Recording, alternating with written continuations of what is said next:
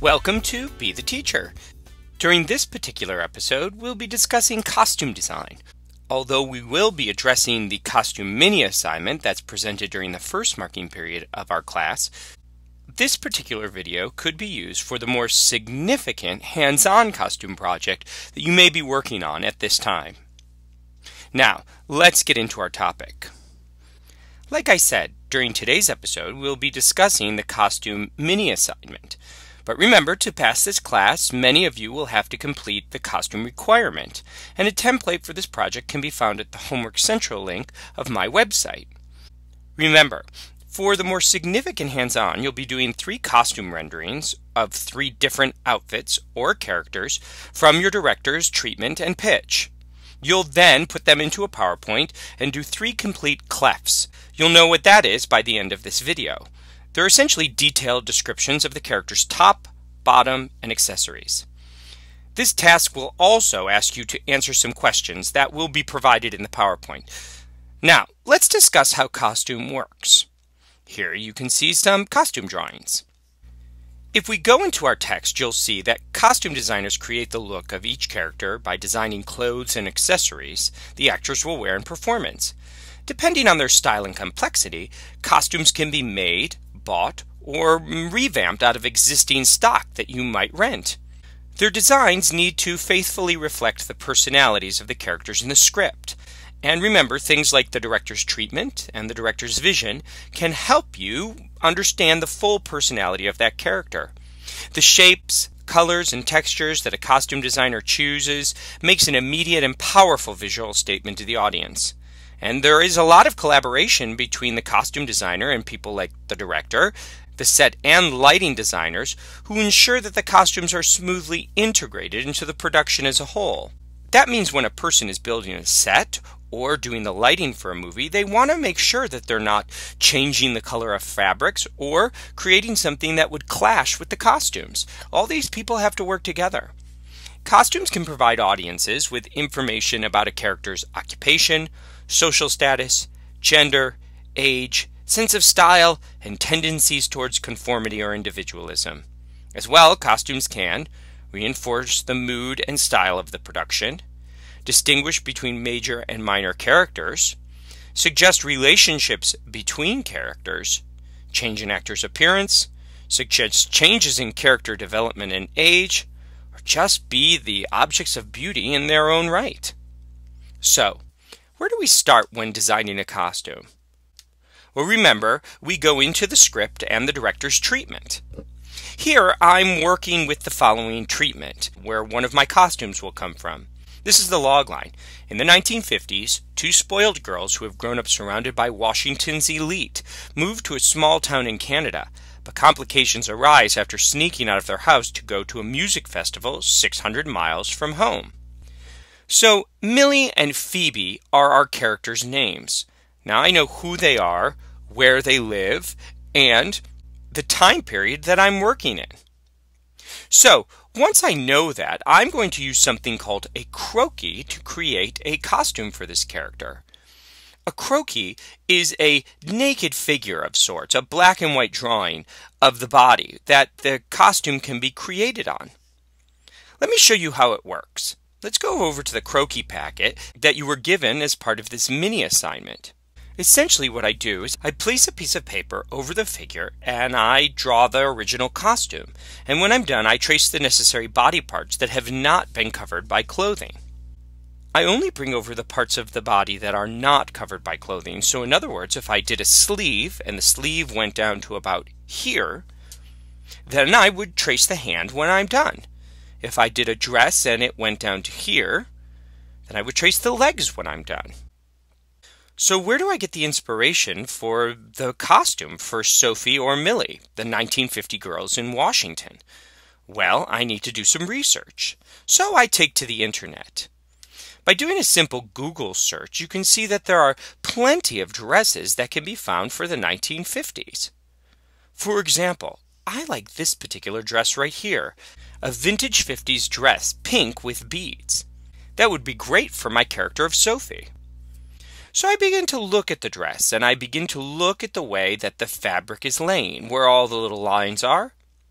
what the accessories are, even how the neckline fits, and how it wraps around the different parts of the body. So I may want to print that particular picture out. And again, what I'll do is I'll take the paper and I'll draw my particular costume onto the figure. It might end up looking like this. And remember, any part of the body that is not covered by clothing, I'll trace over. So that would look like this. Once I've drawn my dress, I need to label that particular outfit so that someone knows how to construct the dress, what fabrics to use, and what era we're going for. As you can see from the Croquis packet here that's been provided in class, you want to label the headgear, the clothing on the top of the body, the clothing on the bottom of the body, and the footwear of the costume you're creating. So where do you find all of that out? Well, once again, we're going to take to the internet. Now, when looking for the types of fabrics to use, and when labeling a picture, we want to use what's called CLEF. You may remember that from the beginning of this video.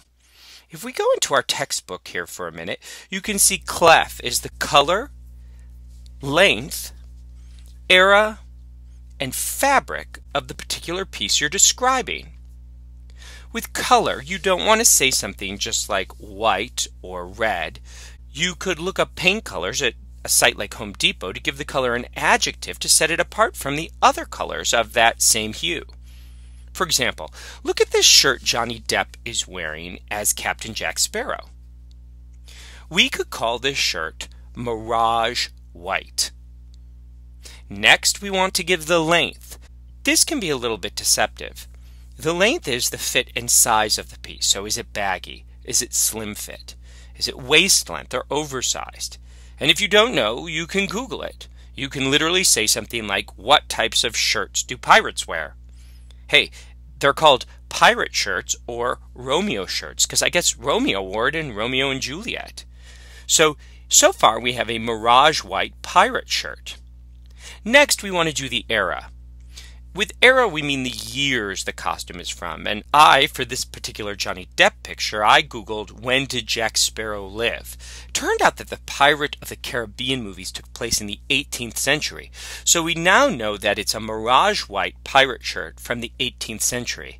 And finally, we want to do the type of fabric it's made of. So, what fabric is a pirate shirt? Again, I Googled it. What is the fabric of a pirate shirt? And if you remember from when I searched the length, it's linen. So we put this all together to make a Mirage White 18th century linen pirate shirt. That's CLEF, the color, the length, the era, and the fabric. You want to do that for every costume you create. If we go back into our Croquis packet, the one that was given out in class, remember you want to do the headgear, the top, the bottom, and the footwear for every character that you're drawing. So let's go back to our 50s dress for Sophie and Millie. Here's the picture here. And again, all I did was Google 50s dresses. So whatever you find in your treatment for inspiration, you can Google it and click on images. Like I said before, I can look for the different information that I need by Googling certain questions and phrases. For example, we know it's a 50s dress, so we know the era is 50s, and I can get more specific if I need to. But I need to know the fabric, so I simply Googled what fabric is used for the 50s dress. The first thing that pops up is this: what fabric should I use for a classic 50s dress? This particular set of paragraphs has a whole bunch of information that you can read about the construction of a 50s dress. And down at the bottom, we can see that cotton is fine for a 50s dress, linen is too heavy, and that it has what's called crinoline underneath. In the 50s, people wore crinoline under the skirt to give it the look that was in style, that poofy look that we saw in the image. See, underneath there is a layer of crinoline, and you can just sort of see it through the fabric of the dress. Another site that I could go to is Wikipedia, and I can search things like fashion in a particular point of time in history. That is incredibly useful, so that when I come over to my dress here, I can say that it's a 1950s vintage dress in pink, and I can call the length knee length. Things I'll want to add to my drawing are both hair accessories and footwear. Don't forget that information. Even if the feet are covered up by a long dress, the costume designer will need to know what type of footwear to provide for the actress. By CLEFing appropriately, no matter how bad your drawing is, because we know mine isn't that great, you're going to have an excellent finished product that someone could actually use to create a costume. Although you may not be the best drawer, by CLEFing appropriately, the person will know what research they can do, and they can also know what type of look you're going for. Remember, sometimes when a costume designer builds a costume, they do it out of different fabrics that give the look of the fabric you're going for, or the look of the style that you're going for. But they can't do that unless you label the drawing appropriately. So to recap, when creating a costume, you're going to use what's called a croquis, or a black and white figure that a piece of paper is placed over and then the costume is traced onto. Remember, when you're done, bring over any parts of the body that are not covered by clothing. Once you're done, you're going to make sure that you clef your image, or provide the color, length, era, and fabric of the hair accessories, outfit top, outfit bottom, and footwear of your characters. Remember, be specific with colors. Don't just say white, try to give an adjective that describes that type of white. And remember, you can find any information that you're missing simply by Googling a question or a specific topic on the internet. Finally, don't forget that our classroom webpage has a whole bunch of information that will guarantee you success. If you go to the Homework Central link and you click on our film page, you'll see that on the school web page there is a folder of templates, and within that templates folder you'll find the costume design template.